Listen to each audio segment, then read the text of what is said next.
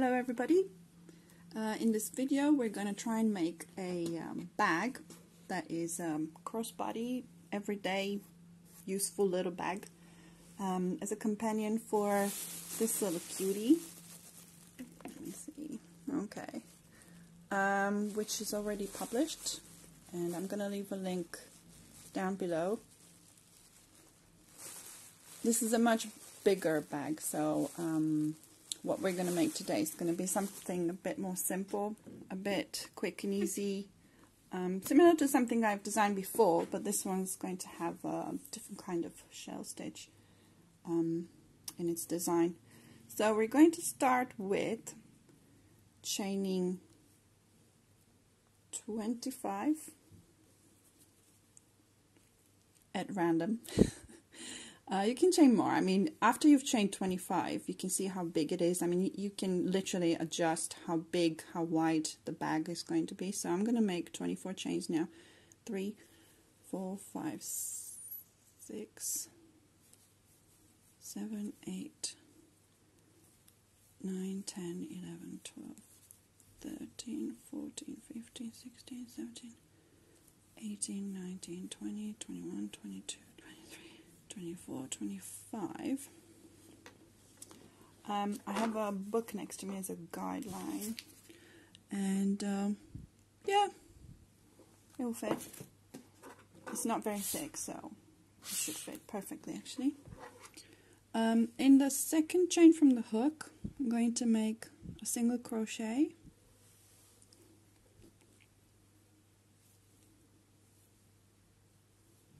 Then I'm going to skip 2 and work a shell made with double crochet, chain, double crochet, chain, double crochet. So that's 3 double crochets with chains in between. We're going to skip 2 again, single crochet,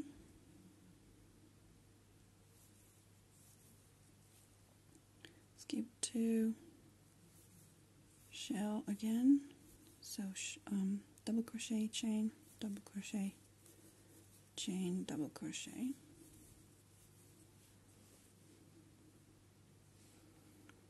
single crochet,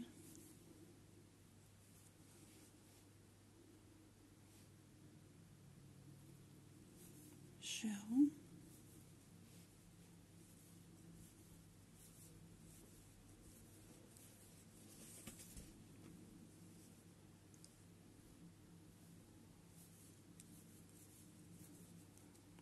chain, skip 2, single crochet, skip 2, shell again,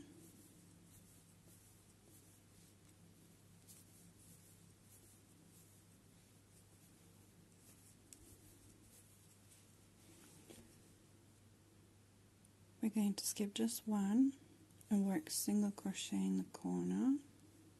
We're going to turn work, skip 1 again and work shell in the next one.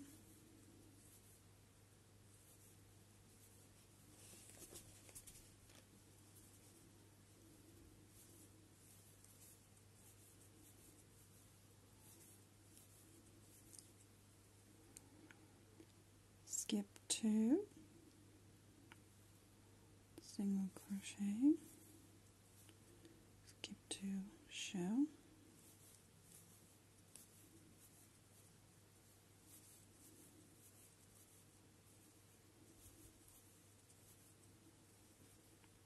skip 2, single crochet,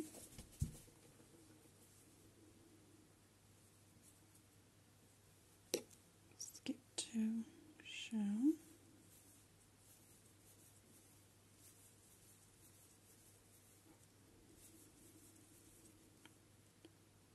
skip 2, single, skip 2, shell,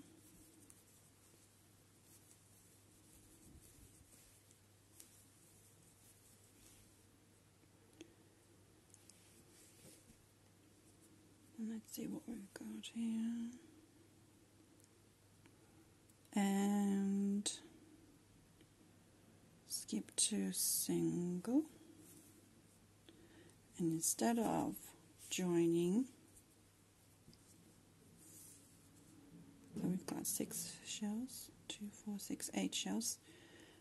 Instead of joining to the first single crochet, if you can see it here,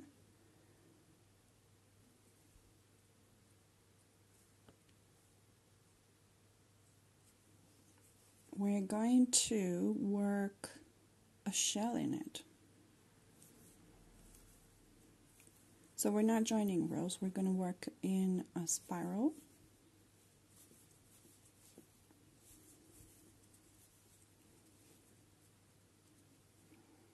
Right.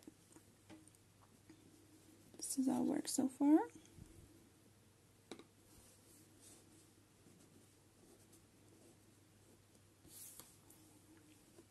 So now we're going to work in the middle double crochet of this shell. We're going to put a single crochet here, and in this single crochet we're going to put a shell, and so on. Single, shell, single, shell, single, all the way around, and we're going to keep going until the bag is as tall as the book, let's say. Or you can make it shorter, it depends, up to you. But that's what I'm going to do. So single, shell, all the way around in a spiral, on and on and on, until you made it the height you want it.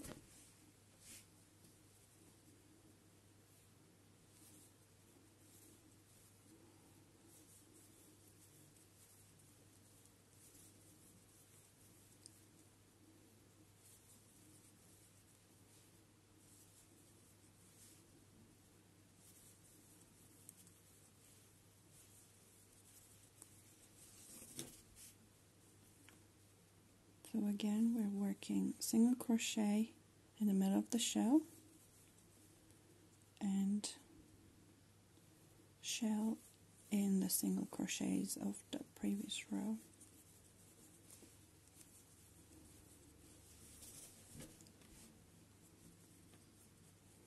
And I've literally finished another row here. So it will go quickly. It's not a big bag. You can make it wider by chaining more, and you don't really need to know how many you need to chain to start it. Just start and fit shells and stitches in as you can as you go along. It doesn't need to be perfect because it's not a garment. That's my excuse. I don't like planning too much. I like going with the flow, and I think we can design much better, much quicker if we just go with the flow.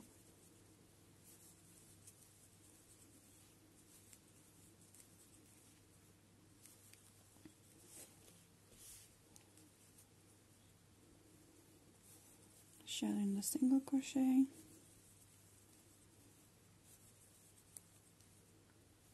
single crochet in the middle of the shell, and again. Okay, I'm going to speed up the video now. This is it, what we've got so far.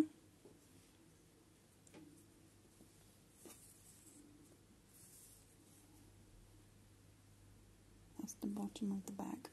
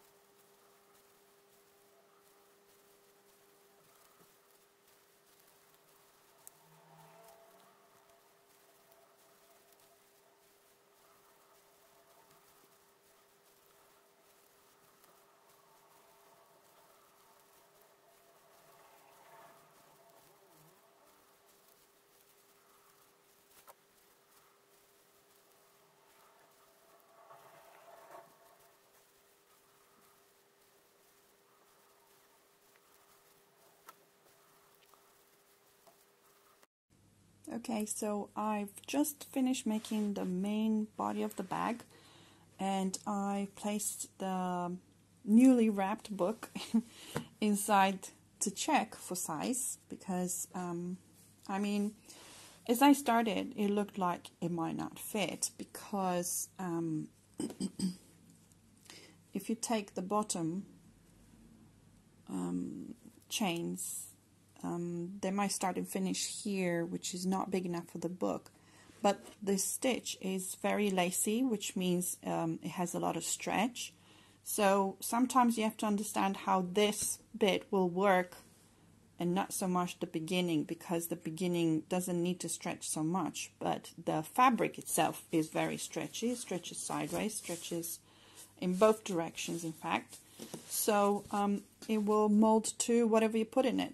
Obviously, if you want to put something that forces it to sit in a specific width or height, you have to make sure it's hard enough to keep it in place, like cardboard or plastic, or I don't know, anything that will be stronger than the tension the fabric is creating. So what I did was just continue in a spiral, rows and rows and rows, until I knew it will fit the bag. After I add an extra, I don't know, centimeter or two of a border. So I'm going to show you next how to make the border. And seamlessly, we're going to attach a strap as big as you want it. Obviously, I'm going to make it quite small for myself, because this will be a handheld little bag just to carry my keys, perhaps. They're quite big, so they're not going to go through. There's car keys and everything, so it will not fall out. And this cute little bag. And in the next video, I thought I would film how I created this wrapping, because as you noticed at the beginning, my book didn't, well, the cover, I didn't like it, because if I model a bag like this one, plain and simple, easy to make, or a diary cover, which I think I've made about 2 or 3 designs, I'm not sure how many. You can find them in my shop. I might link it below. They're both very cute. So what happens is, if I want to model this with something hard inside, for example, if it's a diary, obviously I'm going to put the diary inside. If it's a bag that you carry little books to read on your walks or whatever, you don't want to see the cover through. It won't show very nicely. It'll be like higgledy-piggledy, lots of silly colors poking through, and you won't see the laces nicely. So what I do is, usually I wrap them in white. This is a printing paper, A4, so because it's a small book, obviously if you want to do this with bigger books or big objects, you'll need bigger paper as well. But luckily, I had exactly what I needed. And as you can see, I've already started doodling, which is something I do all the time. If it's a blank piece of paper, it needs to have something on top. But it won't show through the bag, so it's fine. It's not disturbing me. So what I did was wrap this book in white so that it shows the stitching very nicely. And I finished a row with a single crochet in one of the sides of the bag, so you could finish here or here, it doesn't matter. I would say make sure the front and the back are the same size, sort of the same size, because we went in a spiral, so it won't be like exactly the same, but it won't show at the end. Now we're going to add a little edge. And I thought, what could we do? So, because we finished in a single crochet, we could continue in a spiral still with the back loop single crochet. So, we're working in every stitch and chain we have, so that it doesn't shrink. So, we really need to work in everything. And we need to work relaxed as well. I've got a 4mm with DK yarn, so if you think that your tension is quite tight, I would suggest moving up a hook, I don't know, 4.5. I mean, I could work with 4.5, so you see what happens in the end. It will just ensure that, because this is quite stretchy sideways, but this way as well, it's a stretchy fabric. If you work with smaller stitches on and on and on, like single crochet, you perhaps have to adjust either your tension, which is quite hard to do. Most people won't know how to adjust the tension, or go up in hook size. But what you need to make sure is that you work relaxed, and whatever you use it for me is quite important, because I need to be able to fit that bag in here. So we'll see what happens. It's a bit of an experiment. I'm anticipating catastrophe here, because I need it to fit my bag exactly at the top, the entry of the bag. So I'm kind of making a mental note to myself: work relax, so that I'm not shrinking the fabric. Because single crochet is a very small stitch, and it's not very forgiving. So the same with Trinity stitch. I use Trinity stitch in my designs all the time, and if I try and meet stitch count in double crochet, it won't have the same effect as a same stitch count with single crochet or Trinity stitch. It will be much tighter fabric there. So which is a worry, because when I design, not a worry so much as in watch out.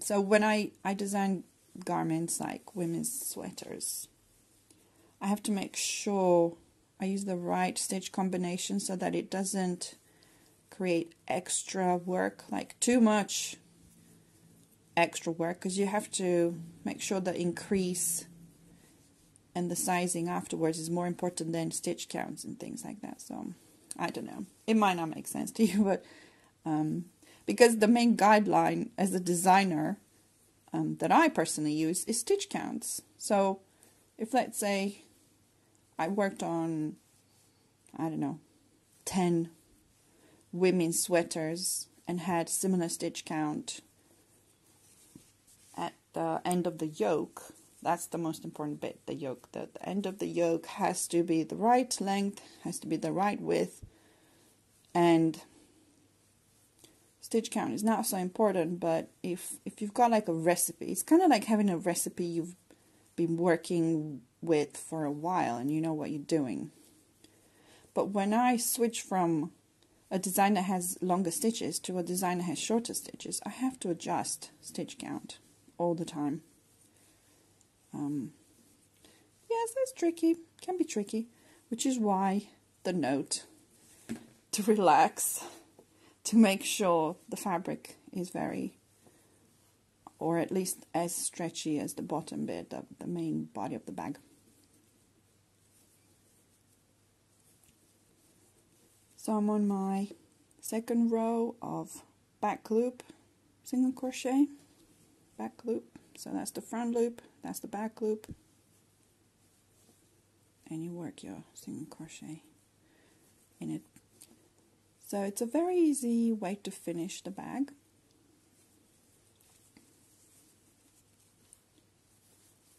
Just to give it a bit of texture, I guess. You can do other things. You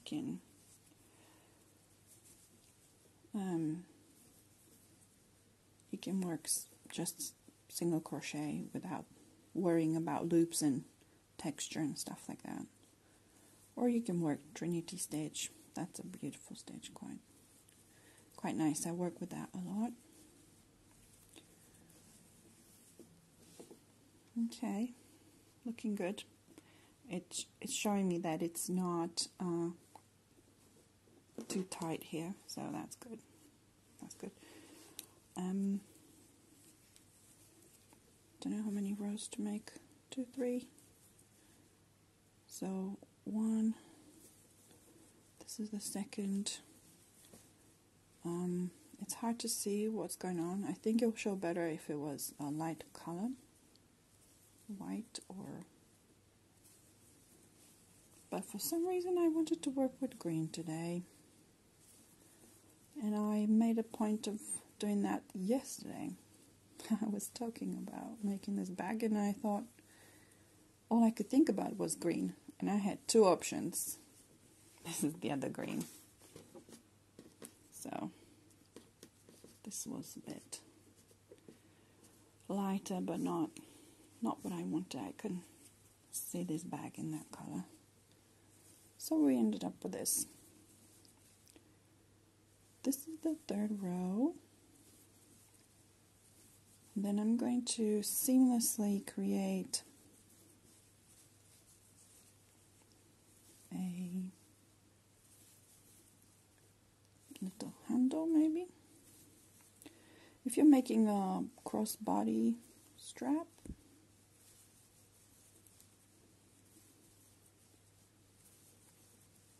I could do that, I'm not sure.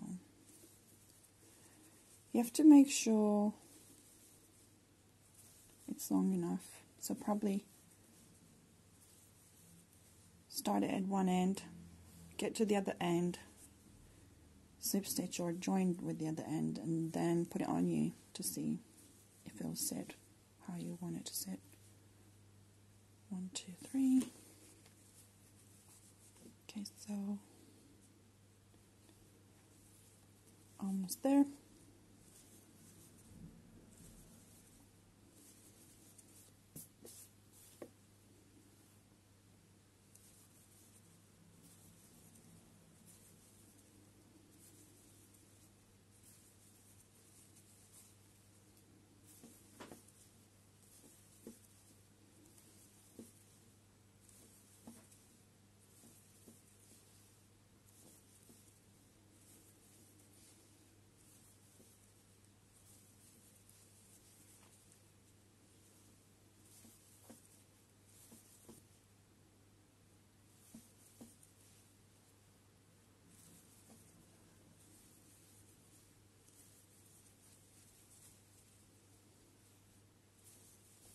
And I'm going to end with, probably make it flat first to see where the corner is, or the side of the bag. I'm going to end by working in both loops. So I'm going to make a normal single crochet. Right, so from here, I'm going to make a strap by chaining 1, 2, 3, 4, 5, 6, 7, 8, 9, 10, 11, 12, 13, 14,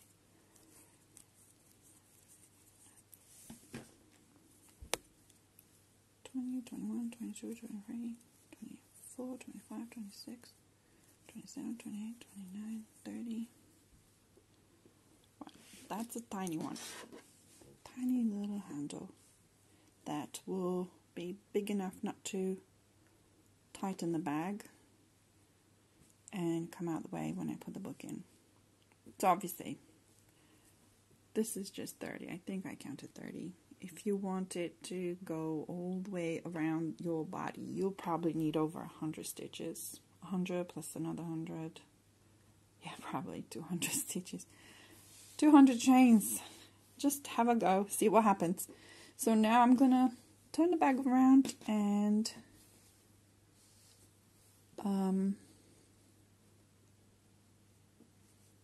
single crochet on this end, somewhere in the middle, single crochet, and I'm going to do another single crochet to kind of give the width of the band, the handle, to show the width.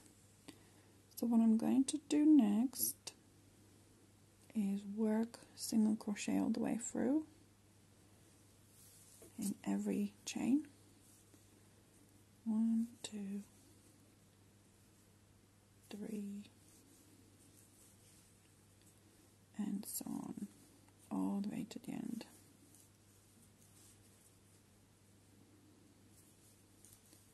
This pattern does not exist. I literally made it up as I went along. I made all the decisions on the go. obviously with feedback from the book and how it fits.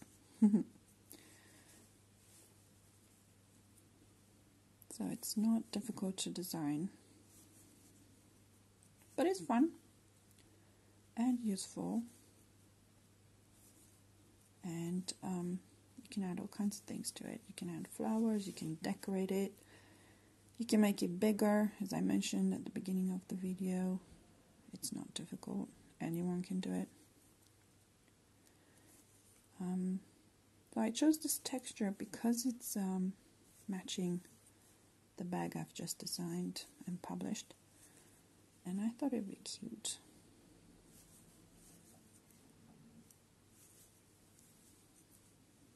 To have this and the other one together in my wardrobe.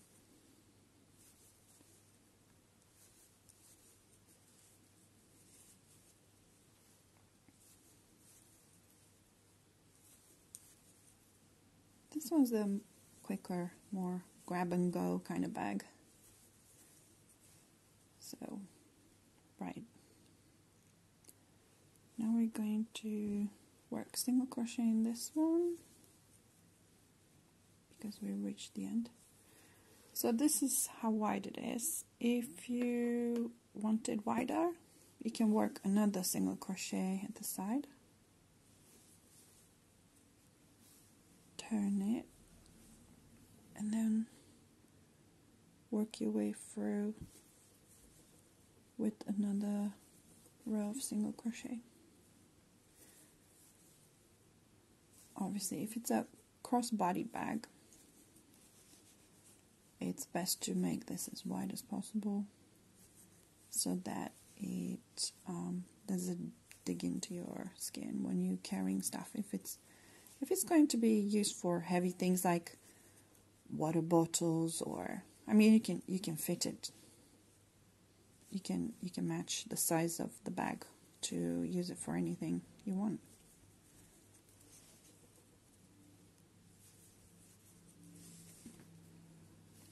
I've seen plenty of water bottles designed just like this, plain and simple.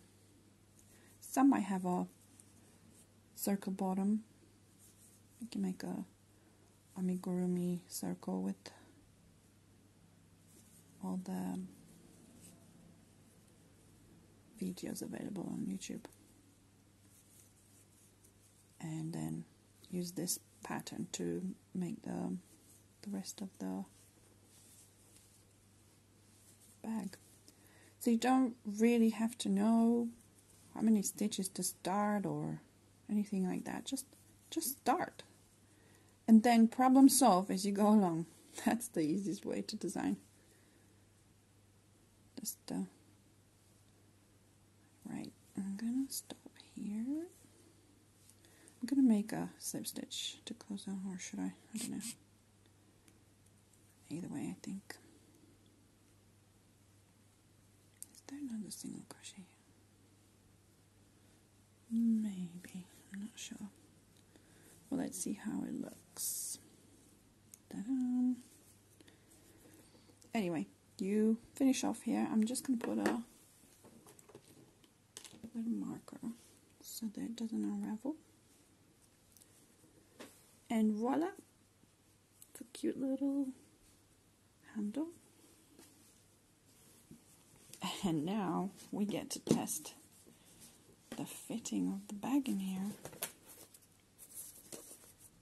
Right, I'm just going to stretch it sideways first.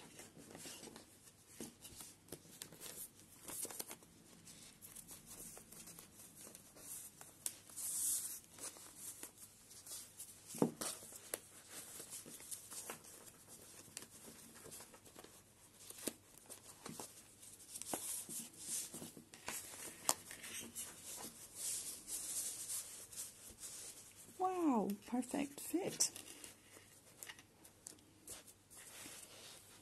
So here it is.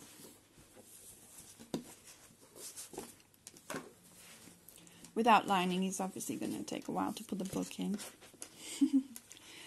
but it doesn't seem to need lining. I mean, I like to see the stitching here. And the lining, if you put lining in here, you have to make sure you put, you decide the width of the back, or height or width, because it's a stretchy fabric. So if you want it to be this width, make sure the lining fits this width, not after it shrinks, because this fabric is has its own mind. It will just go all over the place. It will probably shrink back. But if you want to put lining, make sure the lining is the correct size to fit the need, to fit what you want to put in it. Because if you're leaving the bag to shrink and then measuring for lining, it's obviously going to end up with a small lining. Yeah, so make sure you measure things properly before you cut. Woohoo! Love it! So, what you could do next is, I have a pattern for this flower. It's free on my YouTube channel. It's just this size, so if you wanna, it's this one. Here it is. If you wanna decorate your bag, you can add little flowers to it. Or, I see this one as well. It's a bit too much now. So these are all kind of the same flower with different top added to it.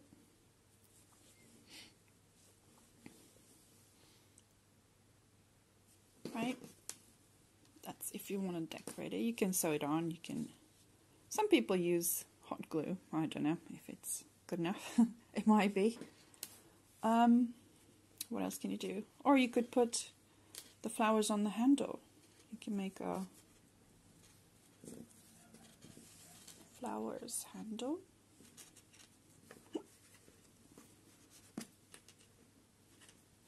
Or you could add a pom-pom. Getting carried away here. Cute. Yeah, very eclectic. Look at that. Or you could hang one of these guys. I like tiny amigurumi, and some people are crazy enough to work with really tiny yarn and hooks. I've never tried it. The miniature amigurumi, never tried it. This is as mini as it gets for me. Or, hang on. Definitely no smaller than that. I think this was 3mm hook or 3.5 and 4 ply. So yeah, this was hard work. This is actually published in my Ravelry shop as well. If you want to use it as a keychain, let me use this thing just to poke it around. You could add it to the bag. That's so cute, actually. I love a bunny on a bag. Look at that. Obviously it doesn't look right, but yeah. Oh, my kids would love this. Oh yeah, these bags could be really cute for kids. I don't know what they would put in it. Obviously, I don't usually see children with bags because what are they to carry, you know? But if they're going, I don't know, to a friend's house and they want to take some cards to play cards with, or a favorite toy or something, you can... Ooh, let me grab a toy. Right, so let's get all of this out and fit a toy in here. Oh boy! So funny. Oh yeah, this could totally work. Oh, it's so funny. Oh, sweet. Meerkat. You can put a meerkat in here and disappear with it home. Yes. I'm not going to show this to my youngest. She's kind of wanted. But she never really uses bags. She's too young. Right. That's it for the demonstration. So again, I hope you liked it, and I hope it made sense and that you can apply it to something you want to fit in it, whatever that may be. Water bottle. Let me try a water bottle. I have Evian here. This is probably not big enough, but you never know. It's quite stretchy. Oh my gosh. Right, with all the stretch. Whew. Yeah, pretty cool. I don't know what else you can put in it. I mean, as a photo prop, you could probably put flower bouquets in here. I've seen plenty of designers use flowers. I'm not going to get my artificial ones out as a natural flower. I don't know. Yeah, so you could create your own bag just by watching this. You can kind of use like your favorite stitch or something, and you can create your own. And if you do, leave me a comment with the link or something so I can see it as well. That would be fun. Okay, I'm going to stop here. I'm going to quickly, I don't know, edit this and post it for you. And I hope you like it. And soon, this is coming. I'm really excited. I mean, it's going to take more brain power, so I'm trying to run out of cute little things to make so I can get on with big things to make. And that's it for today. I'll see you in the next video where we're going to learn how to wrap a book just for show. Like if you're using books to model little bags like these. I really love wrapping books. It's very easy. It's just a very, very quick tutorial. Anyway, see you soon. Bye-bye.